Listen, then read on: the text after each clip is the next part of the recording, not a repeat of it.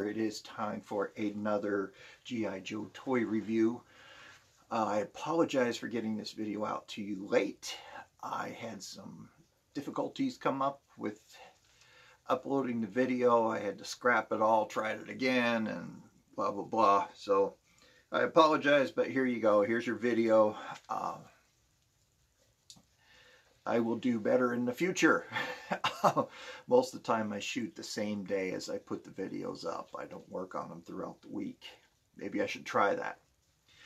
So today we're going to be looking at one of my childhood toys, the 1984 Blowtorch. He was released as part of the third series. He was on the shelves from 85 when he was discontinued in 86. So it's kind of weird seeing him with his swivel head on the same pegs as the ball-jointed necks. I purchased this Blowtorch with my own money. Actually, he was one of the first G.I. Joes, actually the first G.I. Joe that I had purchased on my own. I was out shopping with my friend John Hancock, my old G.I. Joe buddy. His mom, I had spent the night at his house. I did some yard work and she paid me 10 bucks. So the next morning we went out to Fiesta Mall, which still is in Mesa, Arizona. But it is now closed. It is a dead mall. Sears, from the last time I checked, is still open, but that is it. I think they're just running their service center. Selling hardware, but it's hardly, that mall is gone. And it's a shame because that was the mall to go to when we were kids. So we had gone to the mall that day. We were looking around in the toy store called Toys by Roy, and they were putting out some Joes, and I saw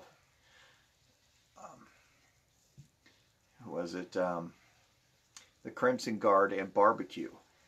So I snatched those two up. They were $2.25 each. So purchased those, still had money left over. And on the way home, his mom needed to stop at the grocery store. So we went to my favorite store called Smitty's. I had spoken about that before in the past. No longer open. It's known as Fred Meyer in other states. So we went there, and the store is just huge. It has had a full-scale bank, full-scale restaurant, a barber shop, snack bar, a sporting goods department that sold firearms, sold clothing. As I'm telling you this, I could relive this store as I'm seeing, relaying the story. I could see the map of the store. So we were shopping in.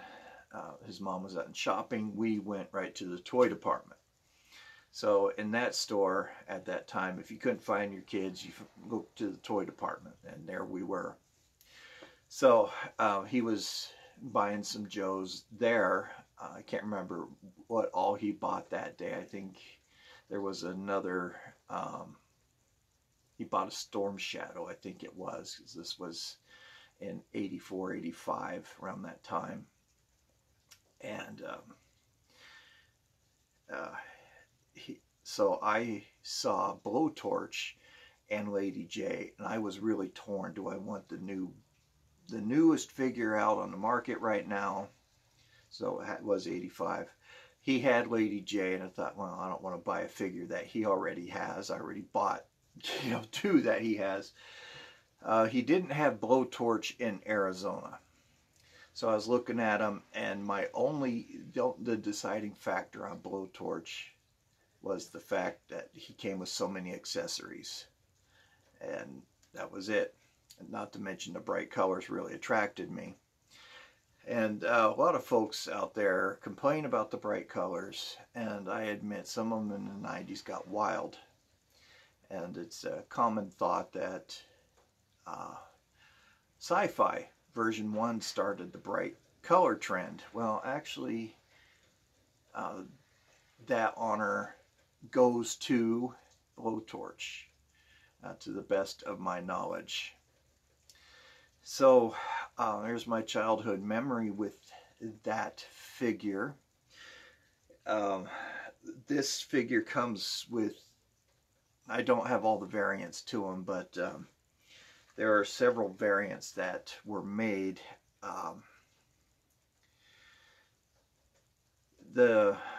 On one variant, his eyes and eyebrows are black. There's a variant with the short and long neck.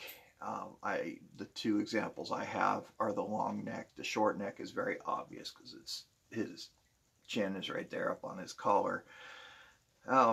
There is a flamethrower that is rigid. Another one's made of a softer plastic, and there is one, not the accessory battle pack version. There is a version that came with him that was a darker green, but there was a flaw in the chemical process or the dyes that they used in the plastic. And over time, as the plastic breaks down, a red dye comes out of it. So according to yojo.com, you just wipe that off and it's good to go. So that is a variant I've been hunting for since I researched this review.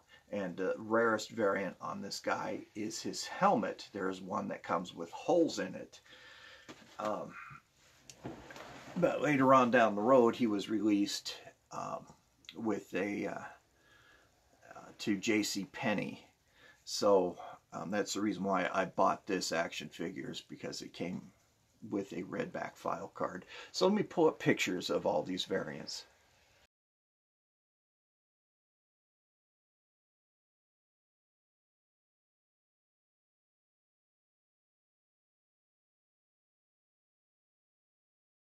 So I added a picture of the carded example as well as the one that was bagged with the Toys R Us, or the Toys R Us exclusive, I'm sorry, the JCPenney exclusive. So without any further ado, let's go ahead and take a look at these action figures. Right, so here they are, Blowtorch at his finest. Try to maneuver around here. I'm in a very tight space to record. So, as you can see, there is a slight color difference with these figures. That is not a variant. If you look, this is mine from when I was a kid. He is faded by the sun. I had a wading pool about 3 feet deep, 8 feet around, that I played in. Well, I left Blowtorch out in the sun, floating in the swimming pool face up, so it sun damaged his skin. You can see, look, he has a nice tan. Bleached out his hair. It's no longer that dark brown, and bleached the pink out of him. But that is okay. I was a kid, and we do those sort of things. So let's go ahead and put his accessories back on him. Take a look at the accessories on this guy. This is the one I just recently bought. Bought him in an auction for a song. The seller's son is in college, so they're selling all of his childhood Joes to help pay for tuition. So his first accessory, turn the brighter light on here. There we go. First accessory is this really cool air mask made out of a soft plastic. It has this little hose that goes down and attaches to this box in the front of his chest. I hope that is a CO2 scrubber, which is cleans out all the carbon monoxide that or carbon dioxide that we breathe out. So it attaches right there to his chin or his chest, and it straps to his face. His uniform, as you can see, is yellow and pink. This is heat deflecting armor that he has down his chest and thighs, all over his body, and some of it wraps around to the back. You see nice sculpting on this. I just love the color scheme on him. It's really attractive to me. I love the bright pink. He has this green pistol that's slung weirdly on his right hip. He could grab it this way, fire it upside down, or he could reach across and fire it that way. Very weird. I apologize for that chime that came through. So that's kind of weird. They put it on there, I'm sure, for a little bit of swagger. His second accessory is what was described on yojo.com as a man pack. Don't know why. It is his flamethrower tank. Inside is napalm, which is a combustible jelly that sticks to everything. It's made up of detergents and kerosene. So he has both of these tanks, some pressure regulators on there. This hose, or this pipe, attaches to this box right here. Actually it goes upside down on the figure. I thought that looked really weird as a kid, but as an adult it makes sense. So you can just attach his gun, attach the flamethrower to this little port right here in the back, and he holds the flamethrower, but it's a little too thick to put in his hands, so I don't want to break a thumb. I used to have him with the tank up. It didn't make much sense. It made it hard for me to put the hose in. A lot of people cut this off, so if you're unfamiliar with this and you find this on the aftermarket with the hose cut off, it's not proper. Why they had an additional port here in the back is beyond me, unless you want him to lay down with the tank, and the hose attached to it, but I've never been able to figure that out. So he comes with this helmet. Kind of reminds me of Doc's helmet with the pill bottles on Doc's helmet. But these are, I would think, to be special lights or even body cams on there. So with the helmet variant, sorry, I got it off screen. The helmet variant has the holes right here. That one is very difficult to find. I went through several pages and could not find the helmet variant. So let's go ahead and look at his file cards.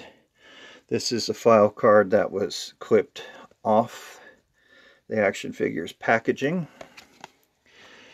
And this is the Sears or JCPenney exclusive redback file card. Very excited to own that. I do have a variant for his flamethrower. The carded one comes with a very soft plastic flamethrower. JCPenney, oh, can you hear that? It's a very rigid plastic, so there's the variant on that. So let's go ahead and read his file card. They are identical. JCPenney and the packaged one are identical in text. So it reads, flamethrower, codename Blowtorch, file name Hanaran Timothy P, serial number RA527341209. Primary military specialty, infantry special weapons. Secondary military specialty, small arms armorer. Birthplace, Tampa, Florida. Grade E4. Now, he had his time in the sun on the episode of is the Red Rocket. I think it's called Rocket's Red Glare or something to that effect. He was in there pursuing Destro. And he spoke with an Irish accent, and that was brought up to me one time. It's like, why? It's like, well, the dude's Irish. Blowtorch is thoroughly familiar with all military incendiary devices and flame protection equipment. To Blowtorch, the use of fire in warfare is a science that predates the bow and arrow, and that is very true. He's a qualified expert in the M7 flamethrower, which he comes with, M16, M1911A1 auto pistol. Bottom is a quote, "Blowtorch can't sleep unless he's near a smoke detector. Cigarette smoke drives him bananas. It did me too. My dad smoked for many years. Could not stand it."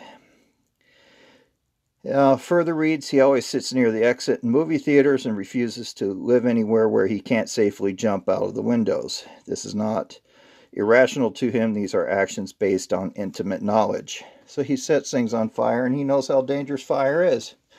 Go ahead and move in with barbecue. And I apologize, these studio lights that I have now are hot.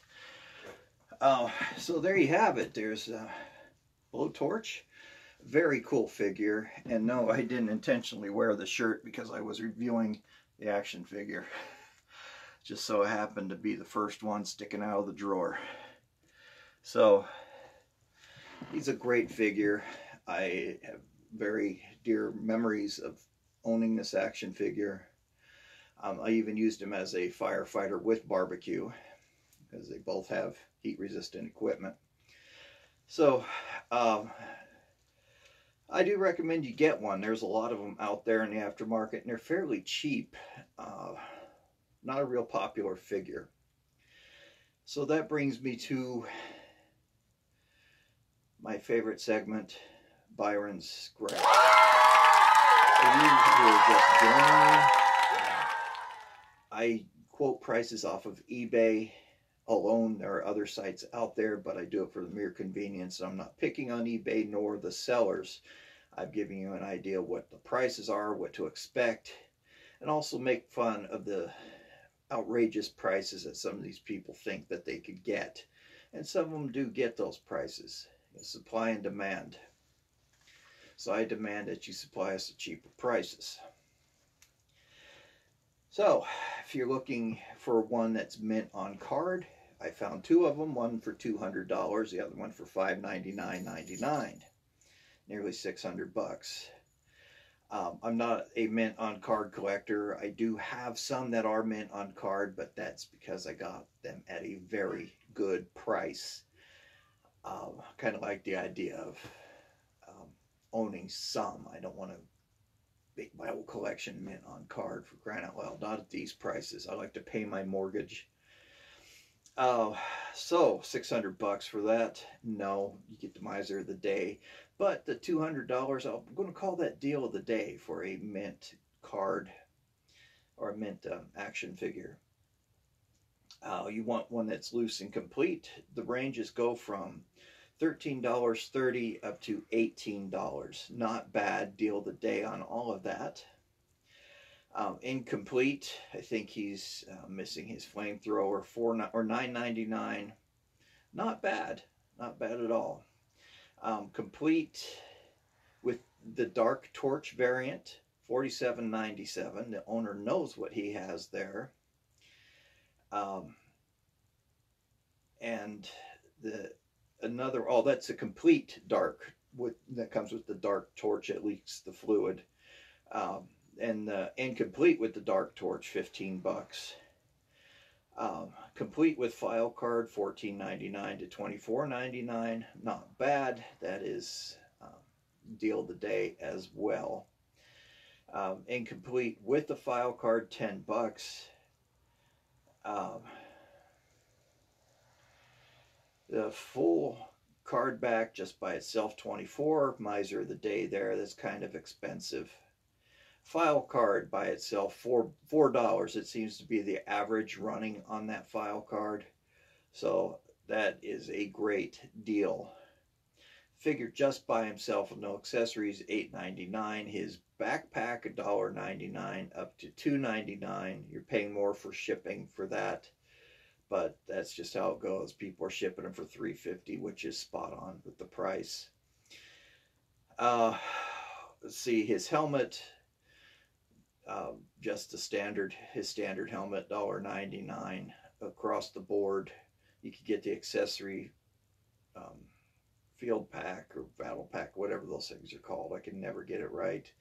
You could get a dark green or a kind of an olive green helmet. Those are going for $1 a piece. His accessory battle pack backpack goes for around $1 each as well, and his dark green blowtorch that comes with the accessory packs, that is around $1.99. So there you have it, guys. There's Blowtorch at his finest. The prices are fantastic. It always makes my day when I see Joe's going for a cheap price. It makes these high prices are making it hard for the 9-to-5er to get out there and start collecting again and sharing that joy of collecting with his children, his or her children. There are more women collectors that are coming out. I love that. Now, if you're 6 feet tall with red hair and green eyes and you're a toy collector, call me. That's right. Shoot me an email. It'll be down in the description. So there you have it, guys. Once again, I am very sorry for getting this out to you late. I want to thank my newest subscribers as well. I've subscribed back to you guys. Watched some of your videos, and there's a lot of talent out there.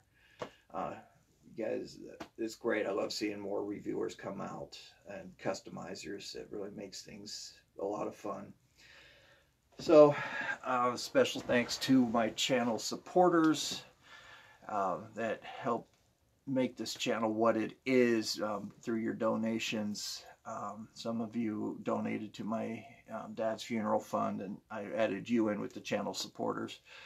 So any help that came to this channel, you're a supporter, or even for collaborations, I add you on there. So thanks, guys. I really appreciate you.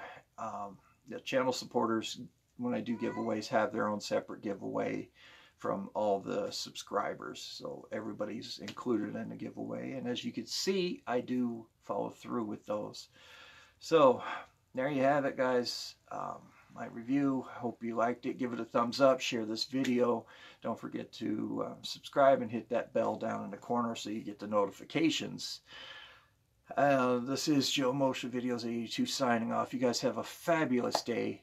Take care of yourselves. Always be kind to everyone. You never know what kind of day somebody is having. The kindest gesture could really make a difference in their lives. And also be kind to animals. They know nothing but love, unconditional love and compassion, even wild animals, guys. So there you have it. Take care. See you next week for another G.I. Joe toy review. Love, peace, and chicken grease. Talk to you later. Bye-bye. Bye. It's over.